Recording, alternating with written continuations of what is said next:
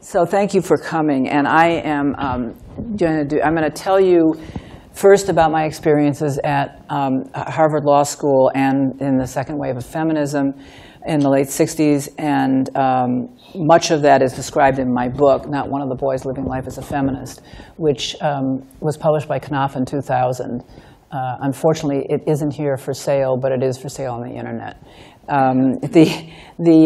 After I talk about the first beginning of this, then I'm going to talk about where we are today, and I want to include in that both jarring statistics as well as images from the Women's March from all over the world. And then finally, I'm going to talk about where I think we should go from here. And obviously, I want feedback and questions and comments and everything at that point. As I talk about in my book, I was at Harvard Law School, and I was a class of '69. Exactly 50 years ago, I was in a constitutional law class taught by Paul Freund, who in those days was the most eminent constitutional law professor in the country. And his day of that made me into a radical feminist was when he made a joke out of the Gessert against Cleary case, which was a Supreme Court decision that upheld a Michigan statute that prohibited women in Michigan from serving as barmaids unless their husbands or fathers were present in the bar at the time they were working. That made me so angry that even though I was terrified of speaking up in class and had not done so in that class, I was in a rage, and I stood up and I said whatever I had to say about why I disagreed with his statement about the opinion. Oh, thank you very much. Okay. Is that okay now? I'm going to take off my, is it my coat or my jewels? Okay. Thank you. I didn't see, I saw something and you couldn't have a question, that's it. It's the way the mic is. I don't almost need it. Maybe even against this. It should have been. The black part up here? Yeah. Is that better? It's No. okay? Well, I hope. All right, better? Thank you. I didn't know that. Anyway, after that class, I ran out in tears of rage. I was furious.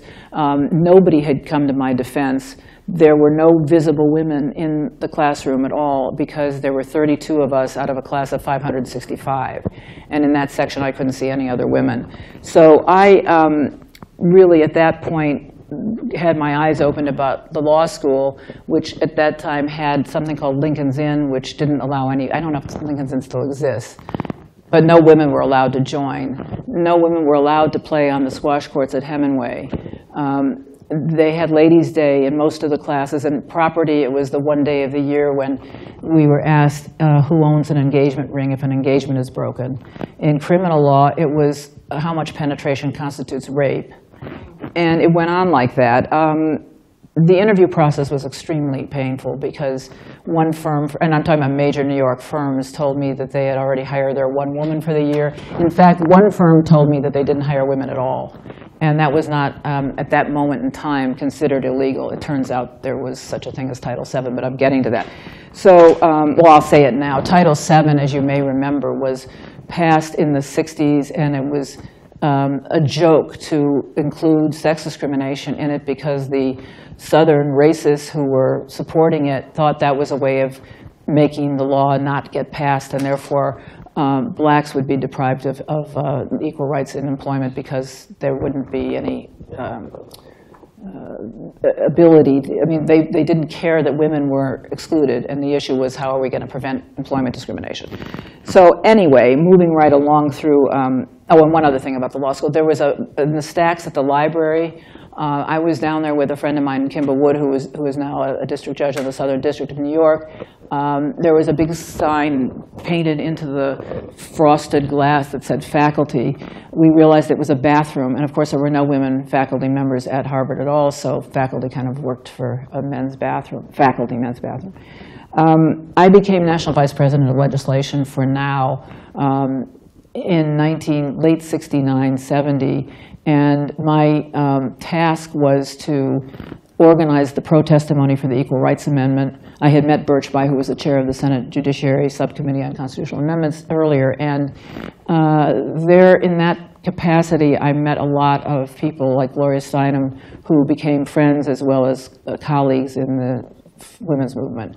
The experience of having to fight for ratification of the Equal Rights Amendment was amazing, because the backlash, Phyllis Schlafly started in with her Eagle Forum and telling us that the Equal Rights Amendment would cause divorce. It would allow people to get divorced, which of course makes no sense at all. So anyway, the amendment passed out of Congress in 1971, but unfortunately by 78 we were still missing one state, and that was never ratified. I'll get back to that, but that's a different constitutional law subject. So the women's movement was gaining a head of steam in 1972, and all of this is described in this book. But after I helped Gloria Steinem start Ms. Magazine in basically 72, 3 weeks later I got a call from the ACLU asking me if I would be interested in running the Women's Rights Project of the American Civil Liberties Union that Professor Ruth Bader Ginsburg was committed to.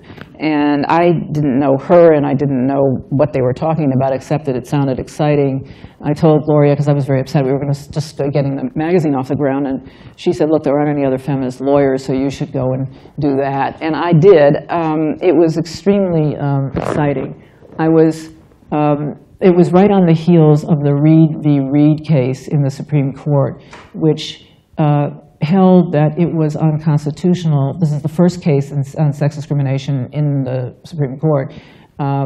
It held that it was unconstitutional to favor fathers over mothers when it came to administering the estate of a decedent son.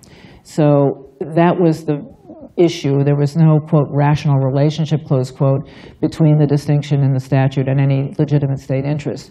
So we were building a project based on that decision that was extremely exciting. Excuse me, I was very privileged to next work on the Frontiero against Richardson case, which was the major Supreme Court sex discrimination case. That was a case of Sharon Frontiero was a Air Force officer who wanted her husband to get equal benefits as wives for husbands got, if you understand that, housing and medical benefits. Husbands had to be more than half dependent on their wives for support, but wives just had to be wives. And the Supreme Court, in a plurality opinion, held that it was a suspect classification, it being this gender discrimination, and they, of course, overturned the statute that gave husbands a preferred status over wives a preferred status over husbands. And we were one vote short of getting the majority of the court to say that sex is a suspect classification. So we've been struggling with those standards, and I'm sure if you've had any constitutional law, you know what I'm talking about. Next up, with the Women's Rights Project and in general with Supreme Court litigation, was the Weisenfeld case, which granted widowers the same benefits, Social Security benefits, as widows. Craig against Warren came next, and that was a case that held that it could not be, the men were entitled to the same higher standard, a higher percentage beer standard as women. There was no reason to have them have to have a higher percentage than women. And that created an intermediate standard in sex discrimination cases. There has to be an important relationship.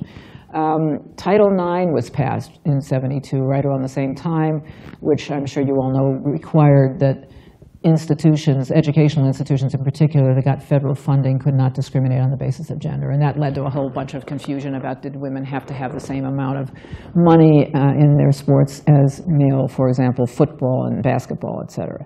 One interesting thing that happened in the 70s was the Democratic National Committee decided to require that women and men have an equal participation in the delegates to the national conventions, and so began, you probably haven't noticed it, but when you look at the convention, should you be so inclined, there is a 50-50 percentage women and men in the delegations. The Republicans didn't do that. I don't know what they did, but it doesn't matter. And I just want to say that query whether or not that idea of mandating a 50-50 relationship, women to men, would hold over in other walks of life beside the Democratic National Conventions. Moving to the 80s and 90s, 1986 sexual harassment was deemed to be sex, this is all by the Supreme Court, deemed to be sex discrimination. 87, it's illegal to discriminate on the basis of pregnancy. 91, I'm sure you remember Anita Hill against Clarence Thomas. Not a Supreme Court decision, but nonetheless worthy of national attention. 93, Harris against forklift, held that a work environment, hostile work environment is illegal. 93, the Family Medical Leave Act, FMLA, was passed. 94, the Violence Against Women Act was passed. And 96, the VMI case, which is one of my favorites, where Justice Ginsburg wrote for the court that there has to be an exceedingly persuasive standard for any discrimination on the basis of gender to exist.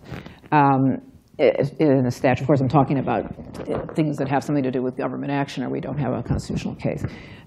Also in the 90s, just to move where I'm getting in this discussion, Smith Barney was sued by 23 women charging rampant discrimination and harassment, and the case settled for $150 million with 2,000 women joining in.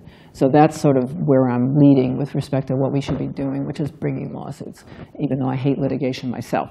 On the other big feminist front was Roe v. Wade, establishing a right to have an abortion in certain staggered ways, which I'm sure you know about. And while we're on that subject of reproductive freedom, I started an offshoot of the Women's Rights Project at the ACLU called Reproductive Freedom Rights Project, which included, for me personally, bringing 3 cases in the South against the state governments that propagated the notion that it was okay to sterilize young, poor, usually black women for all kinds of reasons, including one that I had where they called her mentally defective.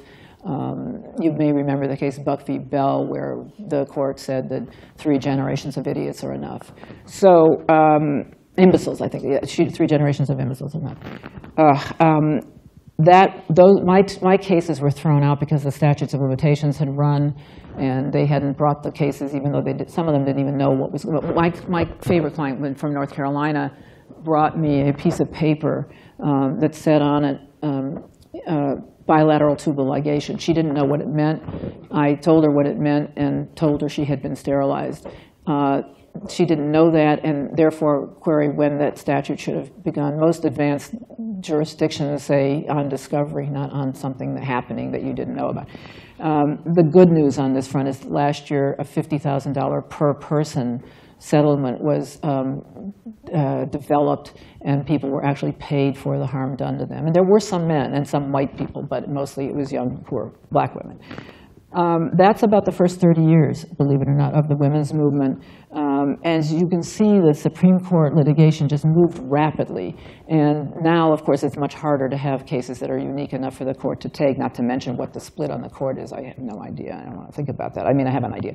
Personally, I have 3 cases that I'm fond of. We can talk about later if you're interested. One is a stunt woman suing the studios because, and the employer in particular, because a man was allowed to wear a wig and pretend he was a woman, and women in the stunt world are trying to get work, and if men act like women. There's also a painting down expression that has to do with white people painting their faces black so they can pretend to be either African American or some other kind of diverse group, and it turns out that that also is now against the rules, and I don't know how it's going to hold up in court, but I'm optimistic. I have a case of a woman teamster who was very badly harassed, so they're women teamsters. And finally, the big case that I'm proud to say the ACLU has just come in to co-counsel with me is the case of female dock workers who get pregnant because they're in their 20s and 30s and they want to have children, and they can't rack up enough hours to become members of the union, the ILWU. So because they work on massive ships and they're carrying loads of stuff all over the docks, and it's dangerous. And the union and the Pacific Maritime Association, which is the other defendant, don't see their way clear to make either light duty or lighter duty for them the way they do for people who are actually injured on the job. So that's a big case, and I'm optimistic about that. Just filed with the EEOC 2 weeks ago. But just on this, and that also has to do with lactation. Women who are pumping breast milk aren't given a private, safe space in which to do that, and That's required by law, and it's just they're either in bathrooms or in their cars, and the law prohibits that. So there they are with that as a lawsuit. And the ACLU just told me the other day that they have a case of lactating pilots, which is female pilots who are flying. I don't know how you have a private safe space. They're going to work that out. OK, now I'm at my favorite part of this whole thing, if I can screw it up. Will you help me start this? Yeah. Oh, here, the clicker. Oh, fantastic. Yeah, I want to get up because I want to look. Let's see. Here we go. Thank you very much. OK, so this is what I like, because I didn't do this. I am privileged to have made the acquaintance of the women who put this Why I March book of images together. And it's Getty Images, and it came from all of the different states and countries that had the march on January 21st. So I'm going to see if I can do this. And we're going to go at my pace, and if we have to go back, we will. This is Washington, D.C. Here we are. This is January 21st, the day after this horrid thing happened on January 20th. And there's people from everywhere, mostly women, but a lot of men, I'm very happy to say. Washington, D.C., more Washington. And you can try to see the posters are creative, and they get even more creative as we go through this. More Washington. As you know, a lot of people from all over the country went to Washington. Many of us stayed, like I did, in Los Angeles, where there were 750,000 people. Washington claims to have that many. I think it's closer to 600,000. In any event, here we are still in Washington. More Washington, free Melania in the front. OK, so I love the "if I make my uterus a corporation, we all stop regulating." I love that. OK, so now she's great, too. She's sitting there on the street. I love this. OK, and we have, people are just so creative, and it was just, there they were. I'm very excited. This I love, too. I just love it. I think it's exactly right. I'm going to get into the discussion of intersectional, but I want right now to show you all of this. And you can see the lots of different issues being raised. She's great. I just love that. So subtle. OK, here we're still in Washington now. Washington and all of this. And you can see that. Now, I have to say, I'm going to point this out to you, that I have a grandson who was sitting in the den and said, "Oh, Grandma, there you are." I didn't even know he was looking at the pages, but that's the back of me. And Joanne, who's right here, was next to me, and the white shirt that actually says "the right is wrong" on the front. But anyway, there I am on the right side in Los Angeles. And there's something else screwed up here. You're supposed to turn down the lights. Oh, it's okay. You can see that, right? Sort of. OK. Is there? Yeah, if you can, if it's not too much of a production. It might show up a little, some of these things. I just want them to be able to read. They're so creative, and I don't want to slow it. You showed me how to do this. Oh, there you go. OK. Just a little bit. OK? Yeah. Cool. Thank you. All right. So now we're moving on. New York is going to figure prominently, but here's New York on the left with the cops on the bikes. And one of my most favorite pictures in this whole thing is Boise, Idaho, in the middle on the right, in the snow. And look at that crowd in Boise, Idaho. Just amazing. OK, here we are in the rain in Portland. People were not deterred by weather. Fight like a girl. I'll show you more of Denver, and all of the Costa Rica is now coming up, and you're going to start seeing places all over everywhere. And can you see OK? You see this stuff? OK, great.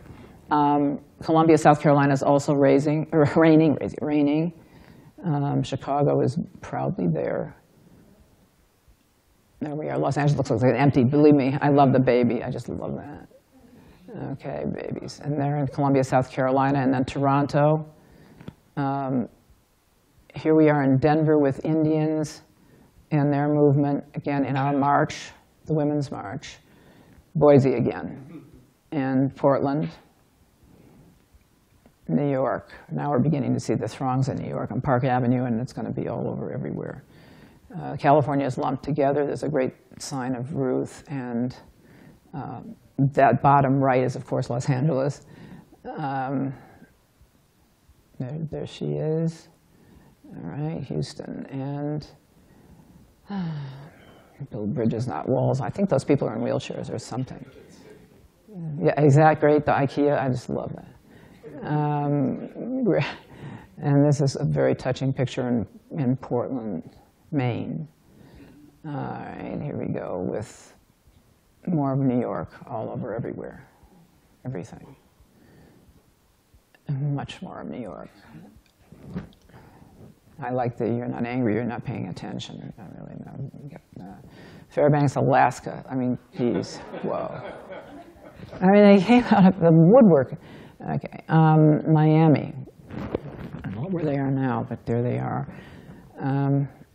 Amsterdam and London, and you'll see more of everywhere. Lima and Brazil, and Brasilia. Chicago, my hometown. Germany, Poland, oh my God. Yeah, it's all on the 21st of January. I can't tell you what time zone anybody's in. Auckland, New Zealand, I mean, this is an example of time zones. I don't know. I don't know what's the day before. That was probably the next day. It might have, well, our next day, right? But, No, their next day. oh, their next day, okay. When I went to New Zealand, it was the day. I called my mom, it was lunchtime the next day, dinner time there. Okay, that's really cool. But that's very cool. Were you in this march? Yeah, I'm watching. All right. Nairobi and Durban.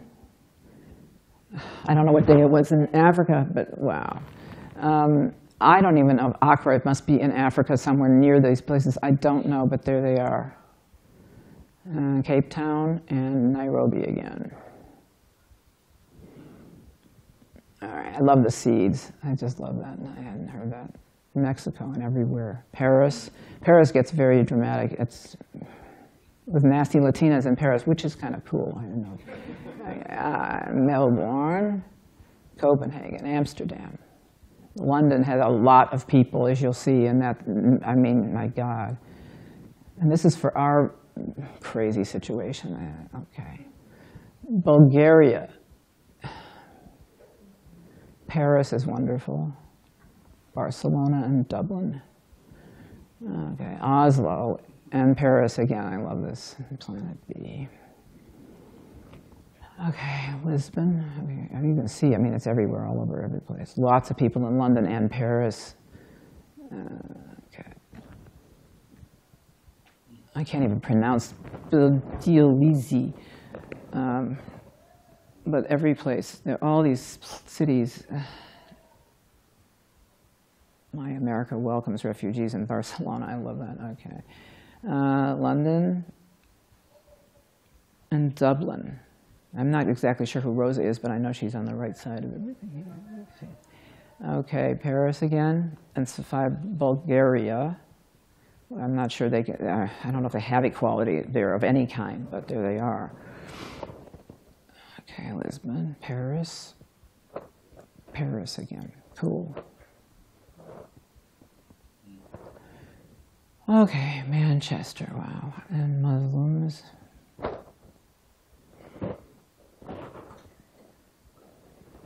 Oslo, jammed. Paris, jammed. Paris likes Ruth, Shiro, and Krakow. Athens, more London, Prague, Dublin again, and Boston. Okay. Well, I like that a lot. Oh, wow. And this is cool. And Macau, Tel Aviv, which is very good that they're doing that. New Delhi and Taipa. I don't know, where are these people? Oh my God. Sydney and Auckland again. Now back in Sydney. Great signs. Cool in New York. In Antarctica, this is so neat. Oh my God. And then watch this with these people on skis in whatever kind of weather. And we're back with Muslim signs all over everywhere in the world. And finally, the last shot, which is 7 continents, 82 countries, 5 million people, 1 movement. Exactly. So now, if I leave this here, with any luck, I can move it myself. I'm going to go back to my notes. just so you don't get too excited about the progress we've made, I want you to hold the photos in mind while I read off some contemporary statistics. And these are numbers that I pulled out of the New York Times and the LA Times, the only two papers I have time to read, since June. Okay, so this is just headline stories in various papers. Well, this one in particular bears notice, which is women in the legal profession are 50.3% of current law school graduates, but only 35% of lawyers and law firms, and the share of equity partnerships is 20% for women. And that has not changed in recent years. With respect to equal pay in general, while Trump has worked to eliminate the rule that aimed at equalizing pay, the gap between women and men persists, with white women at 82% of white men's wages, Asians at 87%, these are Asian women, black women at 65% of white men's wages, and Latinas at 58% of white men's wages. 2016, 7% of films were directed by women, 17% of episodes on broadcast, cable, and streaming networks were female-directed, 3% minority women. In a new USC study on the film industry using sophisticated software, 4,900 men versus 2,000 females were doing the talking. There were 7 times as many male screenwriters and 12 times as many male directors. As for casting directors, there were 2 times as many men. But if female writers were involved, female representation in the story was 50% higher. Theater, of course, women are at a gross disadvantage as designers, directors, artistic directors, and producers. Women in tech, under 25 years old, earn 29% less than their male counterparts. Women of all ages receive lower salary offers for the same job at the same company 63% of the time. Women hold 11% of executive positions in Silicon Valley companies and own only 5% of tech startups. 7% of the partners at the top 100 venture capital firms are women. The rate of women quitting jobs was more than twice as high as the rate for men, and I suspect that's probably because it's not such a great place to be working. Google, you probably remember from the memo that that guy wrote, stating that men have, quote, higher drive than women, as he pointed out that there are innate differences between men and women. Wow, that's brilliant. Google's overall workforce is 69% male. The tech staff is 80% male. Corporate leadership is 75% male.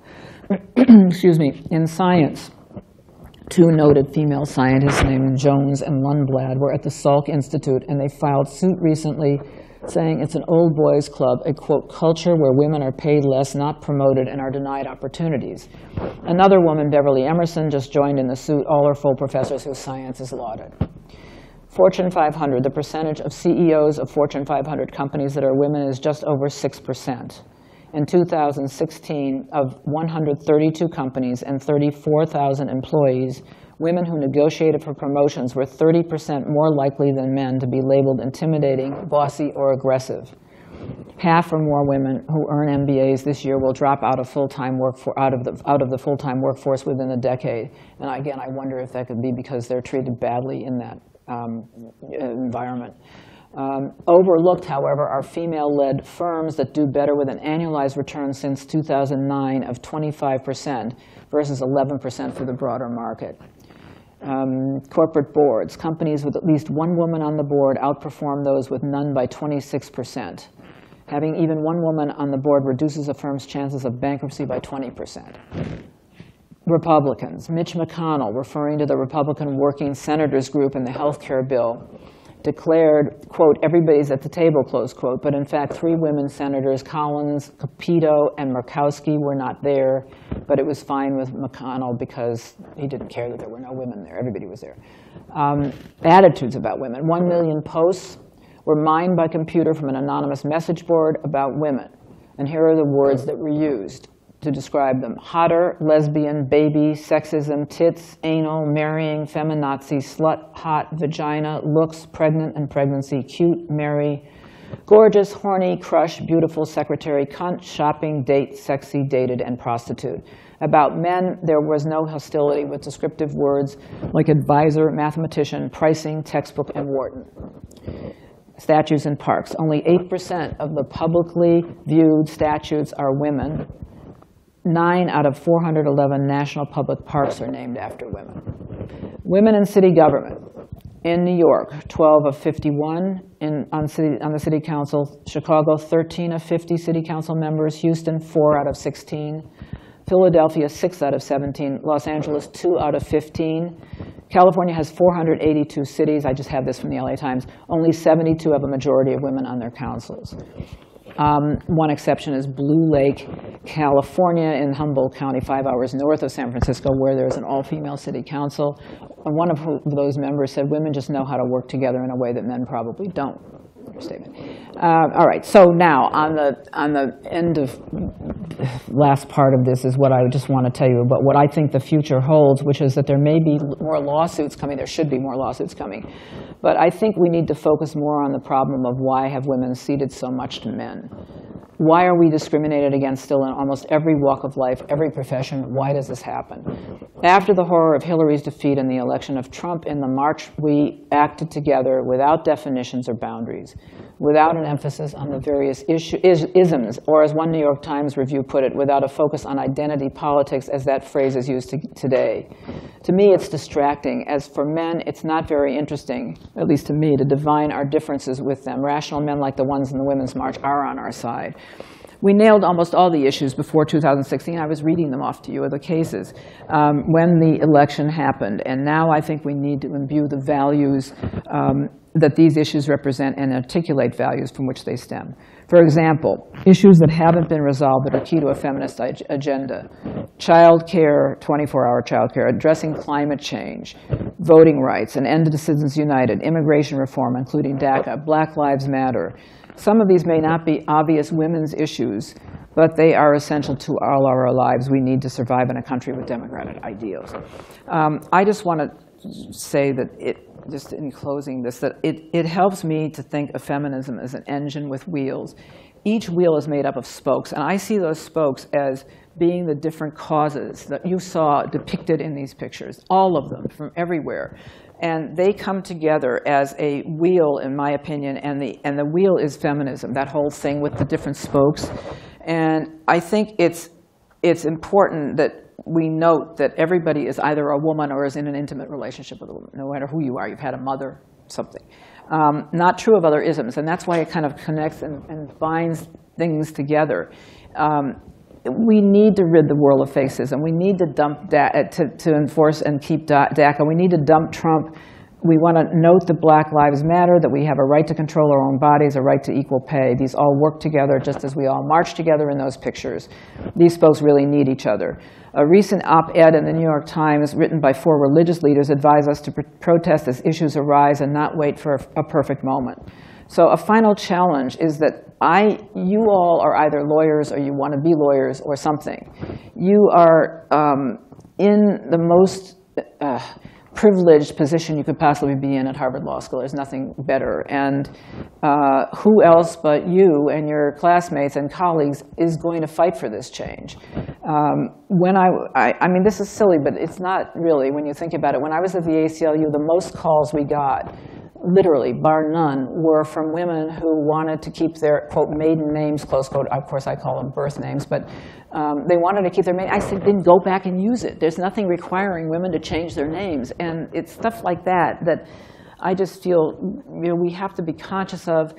Lawyers, yes, we serve clients, but the important thing is to take charge and make change in society. And if clients want us to help them do that, great.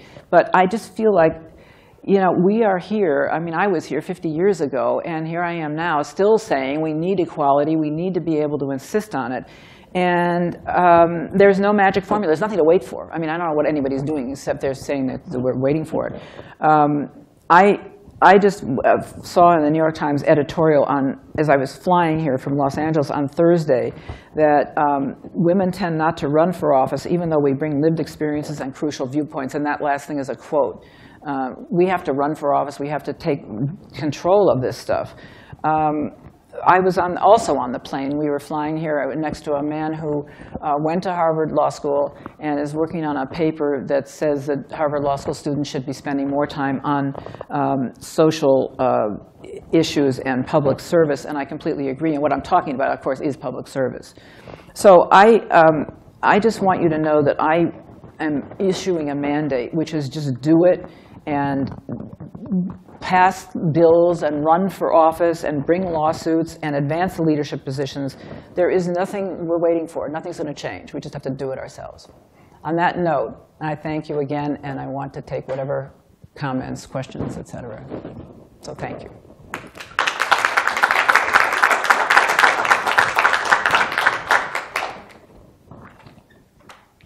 Yes. I was really lucky to get to go to Washington as well, and the energy was so fabulous. Yeah.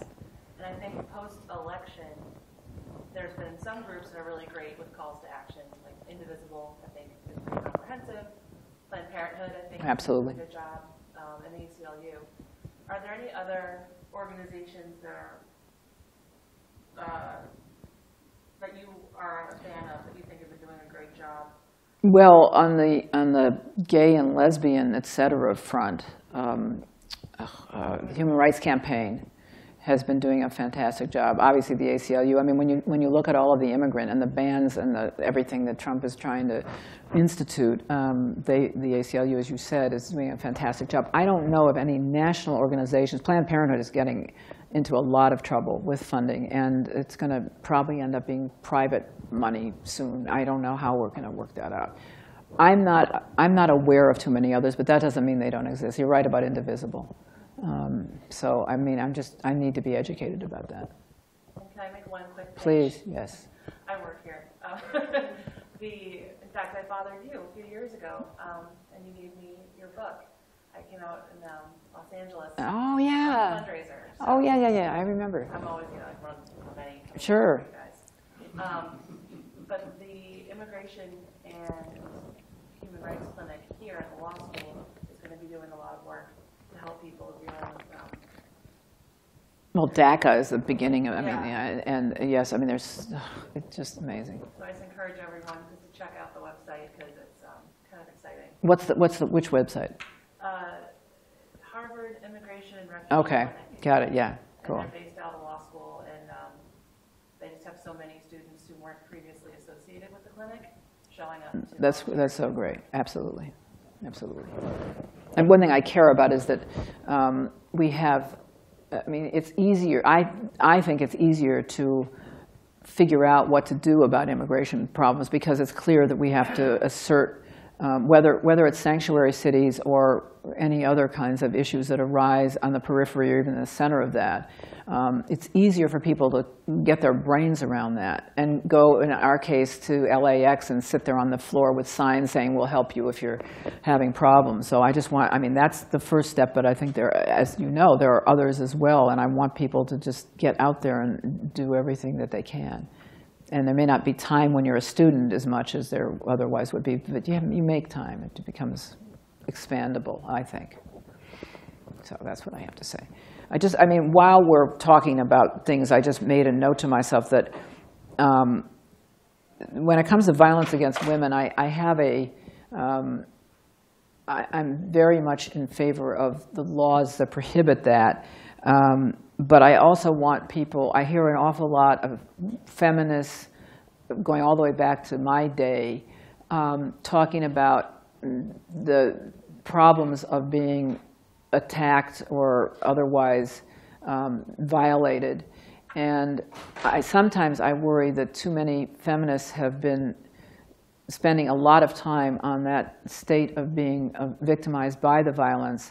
And I think we need to move forward. In addition to dealing with that, it's very important to move forward off the center, which is being violated and being victimized by horrible stuff, because that, again, is another easier way to address the issues. But I want to make change, and I don't know how we're going to do this if we don't start thinking about suing everybody. I mean, an example of a lawsuit that did not go anywhere, as you may remember, was Ellen Pao, who sued Kleiner Perkins for a lot of money because she felt discriminated against in her position as an employee. I don't know if she's a partner there, whatever she was, I think so. And they offered a 7-figure settlement. And then she insisted instead on going to trial, and she lost. So that was kind of a bad problem. But it should not deter anybody else from going forward with lawsuits against who knows what. There's a lot of vulnerability, as we know. And with Trump and his, quote, values, close quote, influencing society and getting people to stand up for everything wrong, we really need to be aggressive about it. Yeah. What about the fact that the Trump administration, or that Trump himself, is going to be appointing hundreds, maybe even thousands of judges in the courts? And I mean, I guess, how does that affect bringing lawsuits? Well, it's horrible, and I hope that there won't be approval of those hundreds if he's there. I just hope he's impeached, today, and I don't even know, it's Saturday. Okay, but I mean, we have to do everything we can to fight him. There's nothing I can say that's positive other than that if Gorsuch is an example of any of these people, it's a nightmare, and we have to go forward and fight it every single day.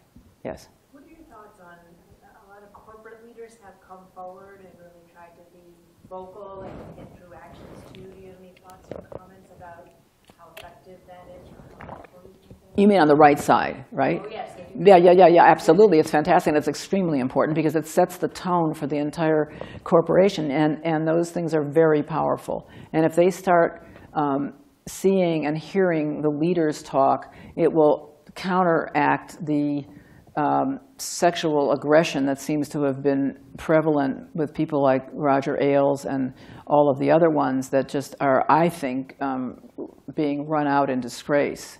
I may just be picking and choosing what I'm reading, but I'm feeling like an awful lot of women are standing up and bringing actions, certainly speaking out against sexual harassment. And it couldn't be more important. And that's what I mean. We just sit here and take it. I sat there. I mean, I'm furious at myself, at my young self, for sitting in these classrooms and letting the men dominate, letting the male professors put us down, make jokes out of us.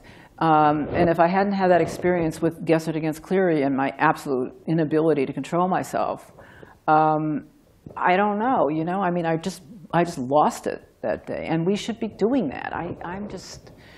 I don't know why we're so polite. I don't know why we take husbands' names. I took my husband's name, and he took my name, and then we both went back to our birth names. But still, I mean, it's just, we're brainwashed, and that's what I think we have to get a hold of, is that women are just brainwashed into going along with this stuff, really, truly. Yes, Roger. Question about women in the workforce. Some odd years ago, one of the female employees decided to go part-time to raise children. I just want to make sure. Can you hear him? Can everybody hear? Okay, go ahead. I argued with her. Right. Hey, she's really good and didn't have money issues, so she have to do that. So she could have gotten the same thing we did with our kids, which is get daycare, but she wanted to do that. Right. So, is there, what are your feelings about that? And I've heard that's kind of, sort of a whole lot more prevalent. Well, I have a very strong feel. I have a daughter who has an 8-year-old son and a 5-year-old son, and she's in a community, Piedmont, California, which is extremely sort of mommy-oriented with all of this stuff going on with after-school programs and parents' days. And I mean, it's as though you have no other life but the activities around your children. I don't like it. I think it's wrong. I even think that those families who are spending all of their time at children's games and activities and everything else and not having the children go with the parents but the other way around to whatever they're doing is I think it's a wrong focus for kids. I think everything becomes this little world that they're in. And Yeah, of course, they are helicopter moms and sometimes dads, but I just think that women I just don't agree that women should give up their careers at all, and I never have. And I'm proud of the daughter that I have, and she seems to have survived my working full-time.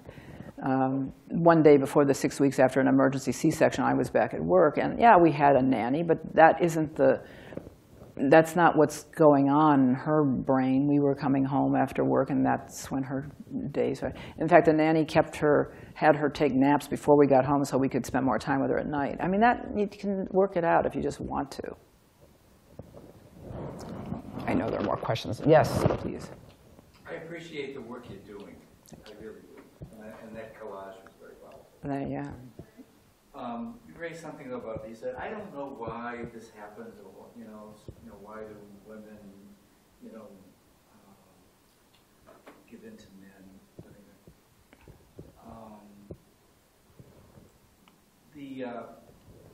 The messages we get when we're young was dramatically, for me anyway, shown in a musical called Respect, where the music of at least the 50s and the 60s educated young girls and women that they were really needed to depend on the male for life to happen. I want to be Bobby's girl. Yeah. I don't know if you remember that song. Sure I do. There's a whole mess of, and I went to this musical, to my wife, I appreciate that. There was like 5 guys there. It was extremely educating in the sense of the messages that we get when we're younger, both male and female. Now, I've never seen that musical taken any further. Or like, what are the messages that young girls or young women are getting in today's culture? Right. That results in this disproportion. And what are the messages that the men are getting? And I'm just wondering if there's a place there for. I don't think education is all really the reason.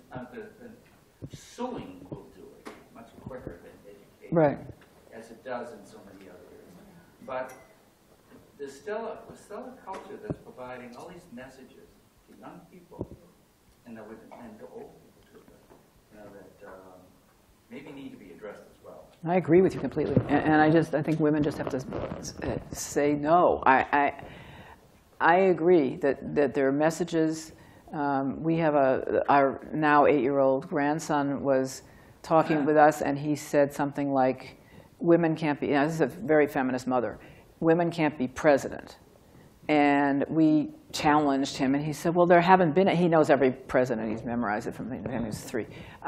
If there have never been any women presidents, it's not going to be obvious to children that women can be president. It's a silly example, but that's maybe not so silly, but that's exactly what the culture is allowing. And I don't know what to do other than to ask people to stop respecting that. Hollywood, music. Hollywood, absolutely. Like when Wonder Woman came out, people my age went to see it, which, because there's never been anything like that. Because usually it's Batman, Superman, Spider-Man. Man, is the savior of the world. Here was a woman saving the world.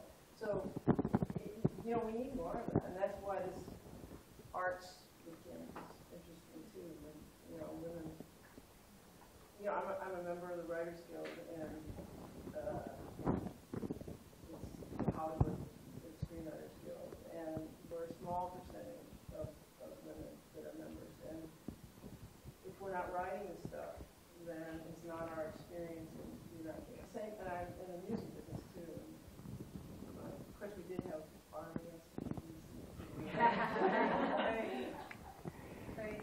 That's what I was going to say. You just hit so many nerd points when you're talking. I just wanted to add that, when I was growing up, maybe just a little bit younger, but it was always Helen Reddy, Kimmy Roy, Yeah. it was Carole King, it was, R-E-S-P-E-C-T, the different tones. Aretha. And, we were told you could have it all. You could do it, and you could fry up the bacon, and you could go to work, and you could, all this stuff. And I think that had huge propensity for equalizing, if you will, or to try to create some but I felt out of balance.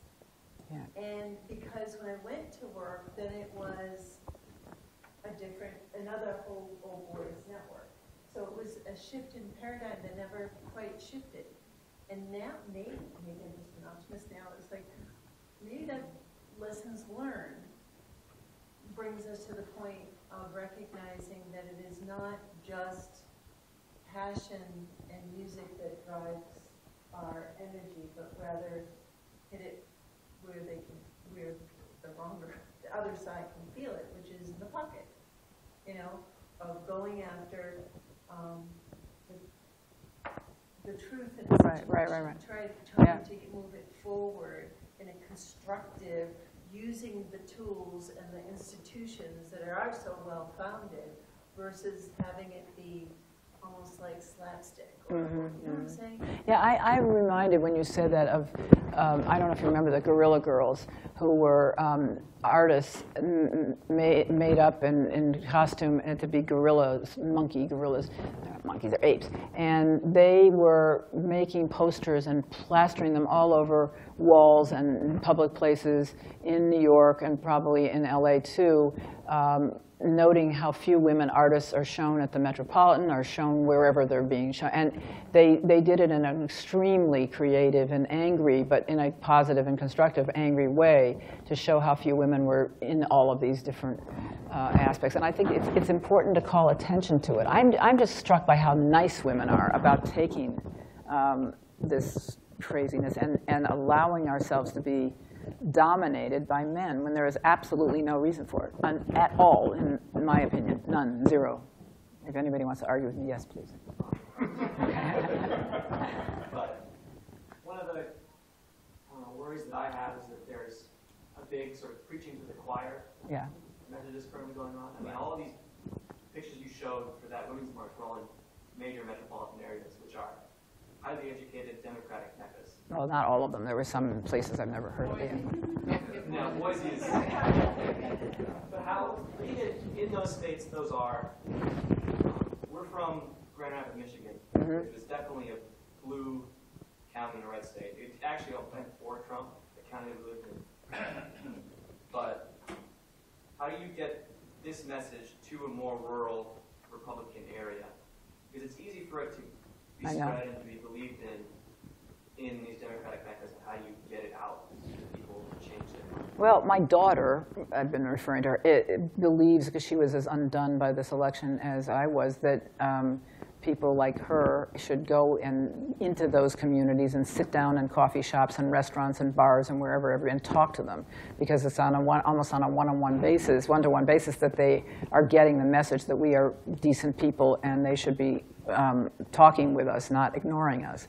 So I completely understand where you're coming from, and I think, again, I mean, Joanne's point about the media and movies and television is crucially important, because our biggest export is entertainment. And we are putting out this garbage. I made a movie called Navy SEAL, so I shouldn't talk, in 1990. But I did that in order to get my foot in the door so I could make movies about women. And we're still trying to do that, which is extremely difficult. We can't get people to even be interested in the subject of women getting the vote in 1920, and we're working on that. So I understand, and that's the pocketbook, saying we don't want to spend money on your project, we'll spend it on more of the Batman movies or whatever they are. You're right, but it's just, you just have to do it. I mean, if you have relatives in Grand Rapids, you see Grand Rapids? Yeah, Grand Rapids, it's just, I mean, you've got a bunch of people from Michigan here that can relate. But I mean, you have to talk to them and argue with them. And I don't agree if we should be quiet around our Republican relatives and not raise the subject. I just get crazy with silence, because that respects it. The silence just respects their right to be who they are and have their opinions, and they don't have a right to have some of the opinions that they have. They're dangerous and they're hostile. So, sorry? I have an unhappy brother-in-law who is a very pro-Trump supporter, and he has been a very pro-age supporter, and previously had been a very pro-Reagan person, and I'm convinced that he sees this line of conservative people as somehow doing something for him, not only economically, but psychically. And it's like, he's not happy. Right, they aren't happy. They're angry. I mean, Trump's face goes down, like the, you know, and so does Ivanka's, and I mean, they all look miserably unhappy and angry. So I think that we just have to persist in showing that we aren't like that. And I don't know, other than arguing with them, because I don't have any other tools. I mean, I don't have weapons of war to go. If I did, I probably would use them with some of these. I can't. Yes, please. I was wondering what you think, to your question, about, there's some websites, I mean, I'm thinking specifically of swim labs, that target races where you can contribute, and I've really been looking at female candidates. Yeah. And I live in Cambridge, so I'm a Democrat, but, you know, I've even looked at moderate Republican female candidates, just as to send, like, a little bit of money to, just as a way to get women's issues discussed on a local level. So that might be, what do you think? Is that a viable way? Talking to, did you say Republicans, or was I hearing?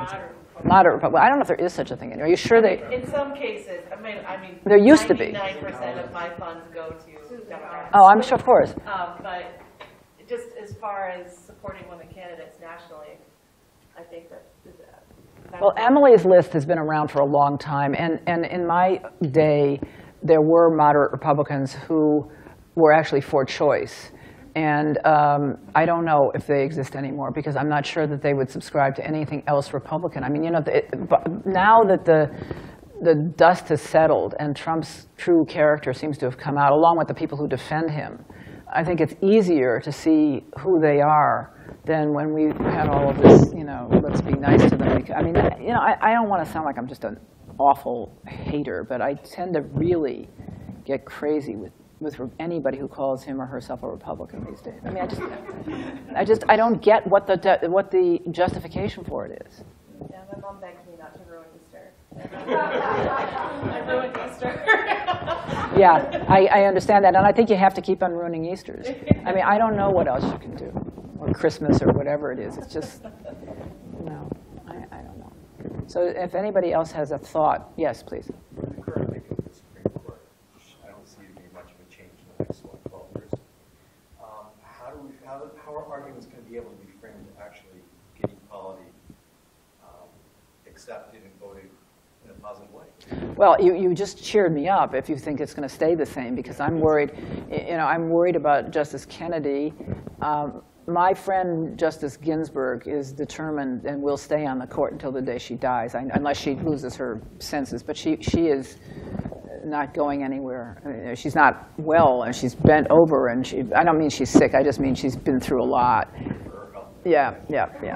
But I'm just saying that if we, Gorsuch is just a disaster, and I think, however, that people are forgetting that Justice Kennedy is still there, and he has been the fifth vote for almost all kinds of, for everything, certainly marriage equality, and everything having to do with gay and lesbian rights, or any personal liberty issues.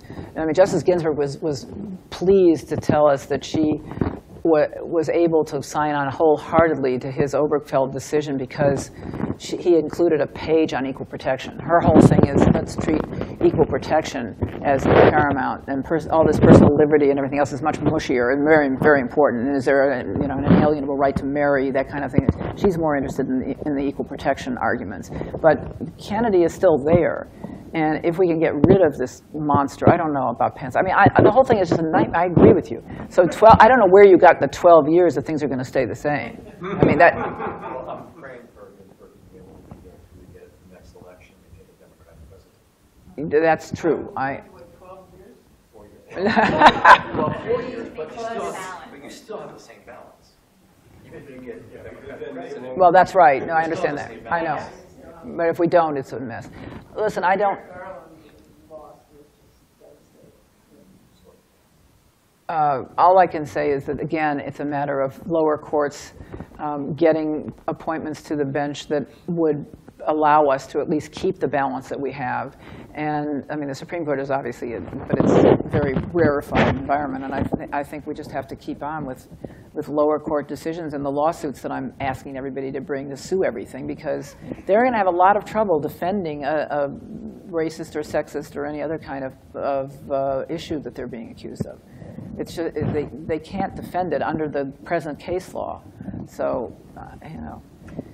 So I guess I have to be, where is my mentor here? I think I have to be just disciplined and say that I thank you very much for coming, and I'll be around. Also, I'm going to the tent. Oh, I have to say this. I did not, wherever this book is, I did not have anything to do with the book other than calling the editors and asking permission to show pictures from it. So if you have a minute and would like to get a copy of the book, it's at the book tent where I'm going after this.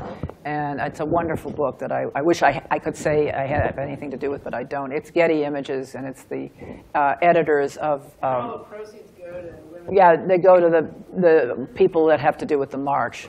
So it's Abrams. Yeah, thank you for doing that. I think it's a great book. So anyway, again, thank you very much for being here. I enjoyed it. Thank you.